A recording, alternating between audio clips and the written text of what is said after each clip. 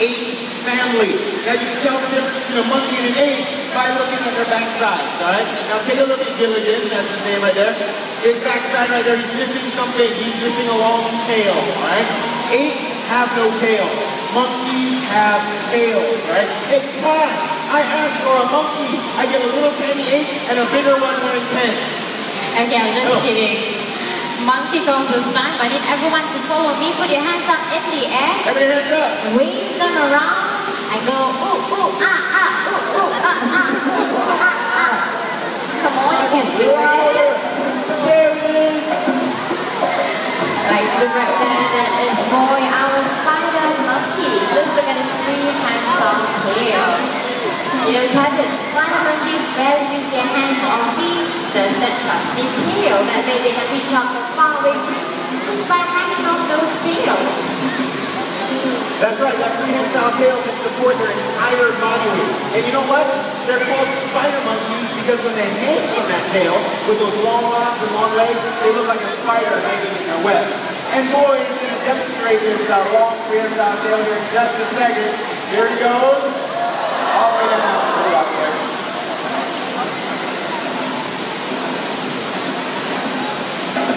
All right, there he goes. That boy's going to head back down. Everybody say, bye-bye, boys. See you later. Boy. Good job, boy. I'll catch you later, Kevin. You're leaving too. Stay dry. Now, while monkeys like to hang out in trees, run across pines, my next friends, they're not only just at home at land, but they're also very much at home inside the water. Now, their falls are very hard to make, so it's very hard to call them out. But it's going to take just a little bit of magic to get them to come out here. Any kids out there believe in magic? Any Harry Potter fans or anything like that? No kids believe in magic. No kids want to come down here and help me call out my 2 next friends. Rufus, down there. My element trumpeter, he's very excited to help me out today. Just him? Anybody else? Young lady, you want to come down also? Come on. All right, all the way down here. Good, I got the little ones today. Hopefully you can reach, okay? All right. You want to come down also? You don't want to come down now. You want to be out there, but you don't want to come down. Okay, that's right. Come on, give him a round of applause, all right, these little guys. All right, come over here. Stand right here. Okay, see, I want you to face this glass panel. Turn around, face the water. Right there. Okay, well, you guys are just barely crawling up. Now, we're going to have to really concentrate, work the magic to get these animals to come out. What I want you to do is put your hands out over the top of the water like this. Put your hands out over the top of the water. Now, when I count to 3, all right? When I count to 3, I want you to slap the water like that. Yeah. All right? Let's practice. Put your hand out. Okay, here we go. 1, 2, 3.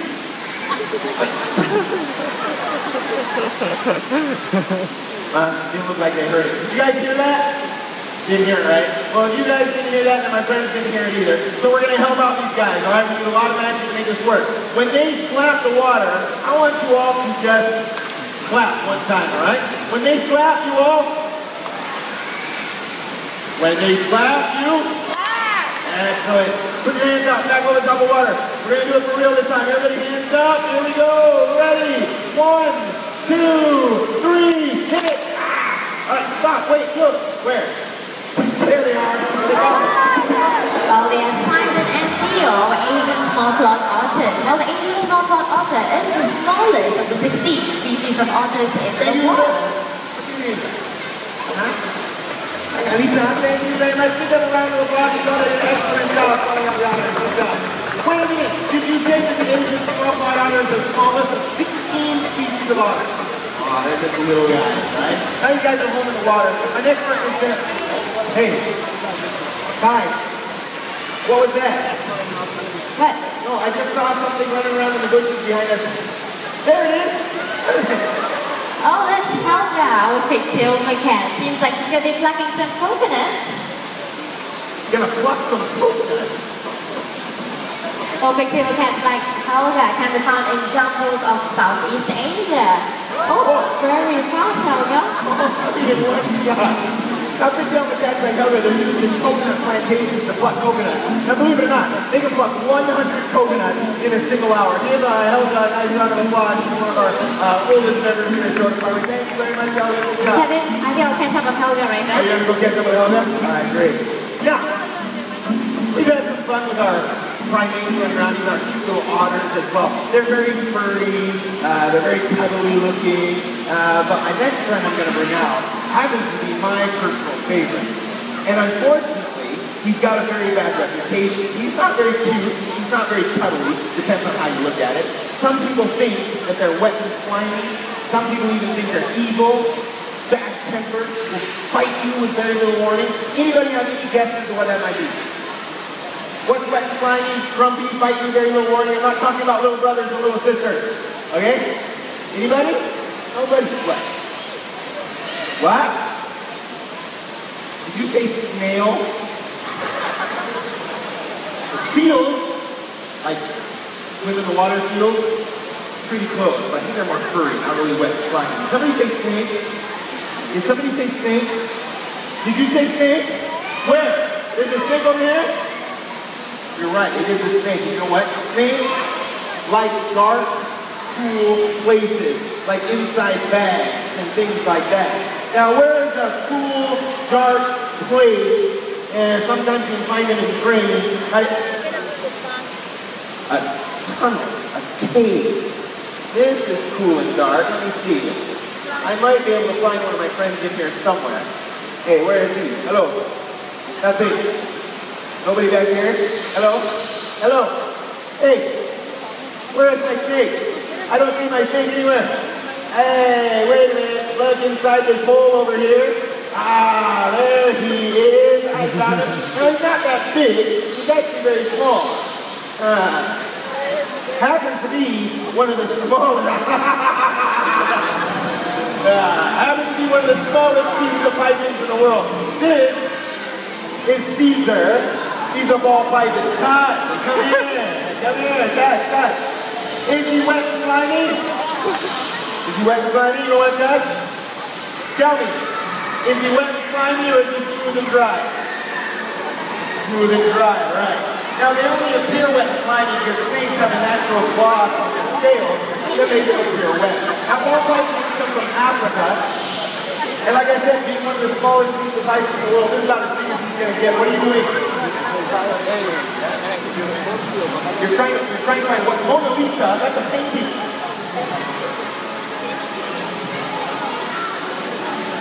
Is it a ball python or a ball python? Oh, hold on, guys. Hold on. Oh, wait. Everybody needs to sit down. Hold on, serious. Everybody needs to sit down. My colleague Mika here just told me we're missing a snake. Another one. Guys, you can sit. This one's serious. This one's very serious. It's bigger than this one. It's a red-tailed boa constrictor. They come from Central and South America, and they are among the largest species of snakes in the world. She said we put it out, and it got away. So everybody, please. Like I said, they like dark places. Look behind your legs, under your seats. Look inside your bags. I'm not kidding. It's somewhere around here. This is not the greatest snake in the world to lose. It's okay. Whoa! Look at this umbrella! It's got bears on it and stuff. You have no idea where it is. No clue. Well, let's just look inside. Everybody check out. Nobody see anything.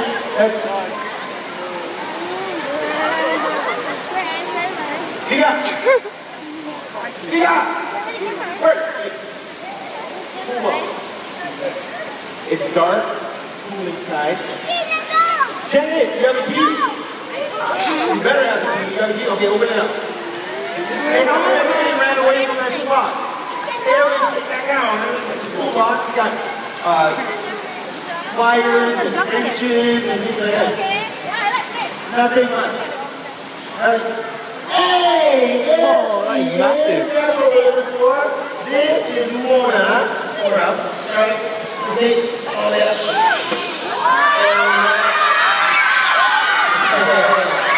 As I said, Mona is a red-tailed boa constrictor. They come from Central and South America. They happen to be one of the largest species of snakes in the world. Now they reach lengths of 3 to 4 meters, sometimes even bigger than that. Now these constrictors, they're non-venomous species of snake. That means they squeeze that prey to death before swallowing them whole. Now as you see here, you have a python outfit, which I have right here, you got Mona being a boa constrictor. Now there are one big difference between a python and a boa constrictor, and they're quite fascinating actually. Pythons, like Caesar here, lay eggs, just like they do on a reptile, right? But believe it or not, red-tailed boas, like Mona here, they don't lay eggs. They actually give live birth, right? The female keeps her eggs inside her body where they hatch, and then she gives live birth. Believe it or not, Mona can give birth to 60 babies in one go, right? That's a lot of baby snakes. All right, now everybody got a nice feel of Mona there. Okay? All right, thank you very much, Mona. Thank you, Mika. Got to move that now. Mika, our Mona there is quite heavy, and she likes to squeeze you quite tightly, so we're going to let her go back very soon. Now, ladies and gentlemen, we got a lot of fun here today with our primates, with our otters as well, and our scaly friends also. But unfortunately, they're cousins in the wild. Their cousins in the wild are fighting a losing battle. They're fighting a losing battle against us, mankind, human beings. We go into the forest, we cause destruction, we cause pollution, we go in, we cut down trees, we pollute the rivers, we jam up the rivers, and we cause all kinds of havoc. Finally, I found the way. Now I can cut everything down. Hey! Who are you? What are you doing? Don't you know I'm here to chop and cut everything down? I'm gonna build a wall here. Don't you know? You're gonna build a what? A wall. Big, gigantic wall. We don't need another wall. We have a wall. Smash fucking trees down like friends did. I don't care about your animals. I'm gonna cut everything down so that your animals are so bad to No, you're not. Hey! Romeo, let's get you over there. Cut. Everything all cut. Yeah. Hey, who are you?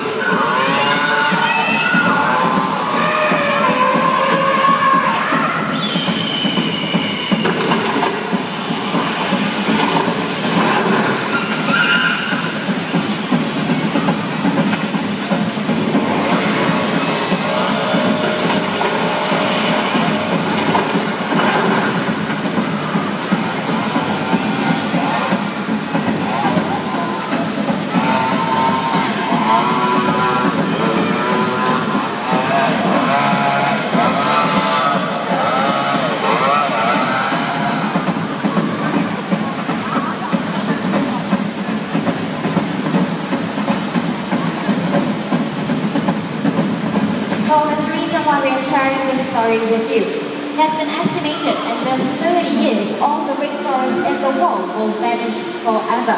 Well, the funny thing is, it is us men who is their greatest threat. Then again, it is us men who is their only hope as well. Together, let's work to bring this rainforest back to life.